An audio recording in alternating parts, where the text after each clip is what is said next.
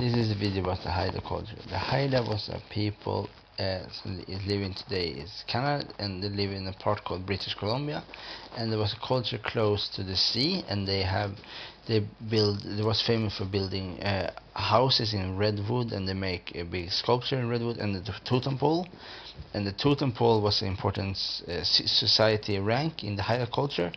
For every different clan in the Haida have different animals as the symbol for their clan, and in the totem, like the owl, the grizzly, and the orca, and they use they combine human features in the animals' faces as the sculpture, so you can maybe kill whale will have something similar to the human and so on. And they traded like in the 18th century, they trading with the Russians and so on. And their story was they believe that the Haida was born from a big shell from the sea. Many people when the shell was open, people was born from the shell in their culture. And other very important animal in their culture was the grizzly and the raven. Raven was famous for taking a bit from the guard from the sun and given to the human, like Prometheus. In the Greek mythology, the raven was similar to Prometheus. He gave the sun to the world, so people get the sun, and so on. Yeah, and their culture was built on hierarchy. Like you have shaman, kings, traders, hunters, and slaves. And slaves were the lowest, of course, in the hierarchy.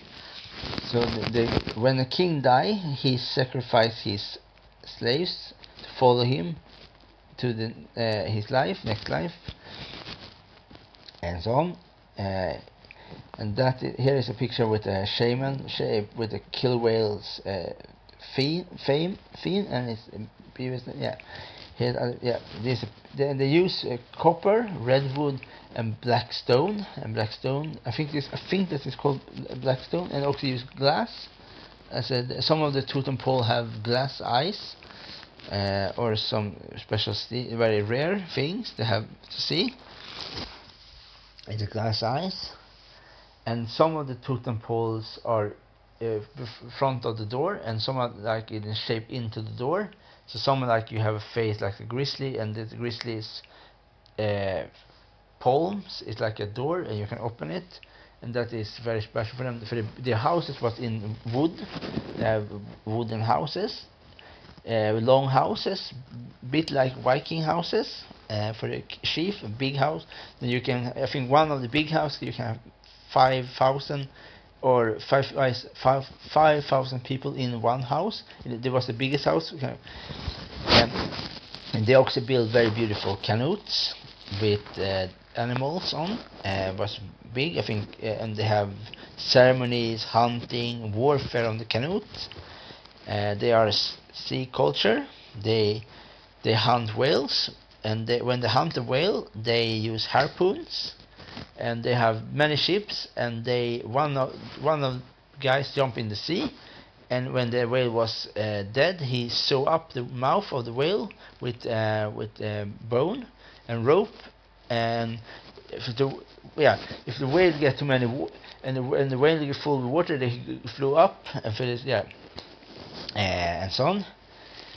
So they hunt whale, for the whale was very good for the nourishment, with the fat,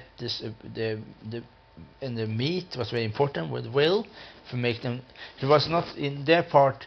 There was not so much vegetables growing there, so they have to eat whale, because to survive, whale have many neutral things in that. It's very important for the culture to eat, to live.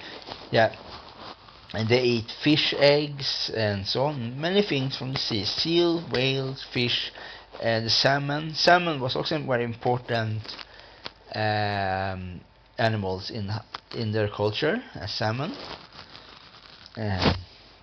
Here is a picture from a festival, in the potlatch festival, and they are also one extremely important. They can make wooden machines. The Haida make very cool, very special wooden machine. They can make an instrument shaped as a totem pole, like an owl, and the owl will play. They turn the owl on, and the owl can move his wing and talk. Yeah. And the higher rank you are in the Haida culture, the more things you have on the totem. So there may be, if you have, so if one clan, maybe the killer whale clan. The killer whale clan is the only clan that was allowed to use killer whale as the symbol, and the other clan was only allowed to use a grizzly, and so on. The most powerful animals for the most powerful kings, of course. And here, yeah, this is a picture with the kings, with the ceremony clothes, and that is very rare to see. In normal fight, like one thing is very important is their mask was a special thing for them. There was a special thing of power and importance. Their mask was not anything. For us, we see the mask as a beauty.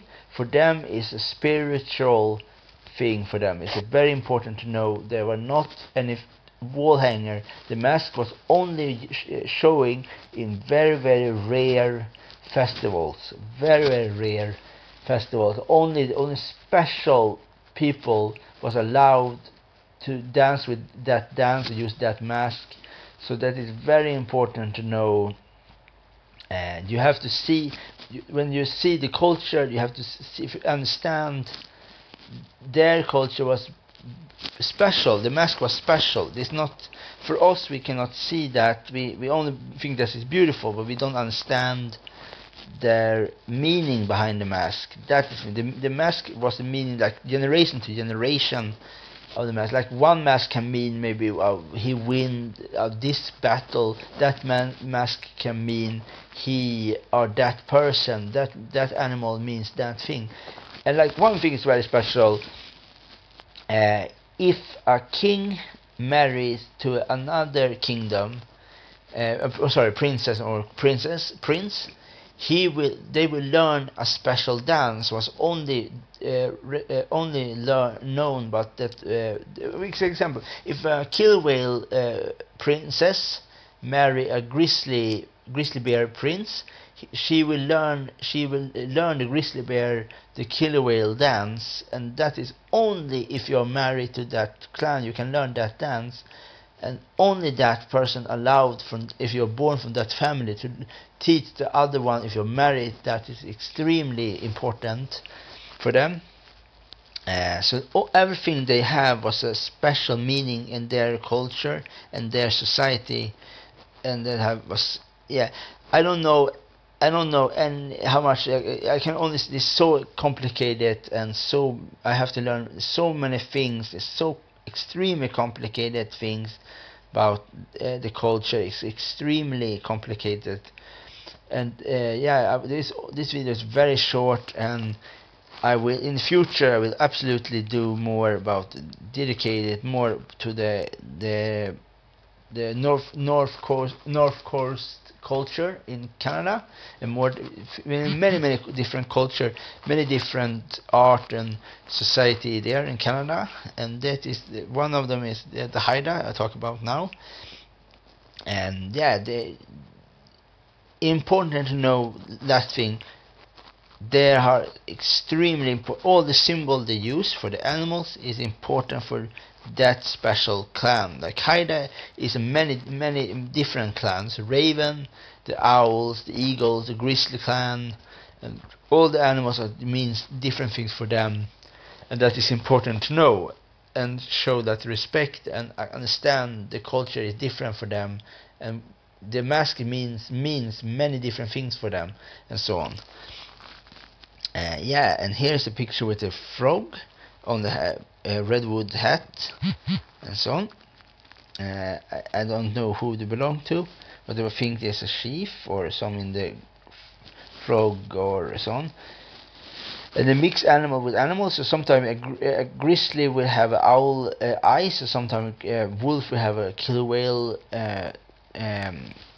theme, I think they call. Here is a very beautiful orca hat. For the hat, like this is like a crown, like the orca clan. They use like a orca and put it on the hat, and that only that clan was allowed to use that. It was a very beautiful and so on. And here is a wooden sculpture of a killer whale. It's the same as orca. Yeah, it's a beautiful art, and it's a very interesting culture, and I will absolutely do more videos about them, and much more dedicated video. That is just the beginning. I hope you like this video, and in the future will come more video like that.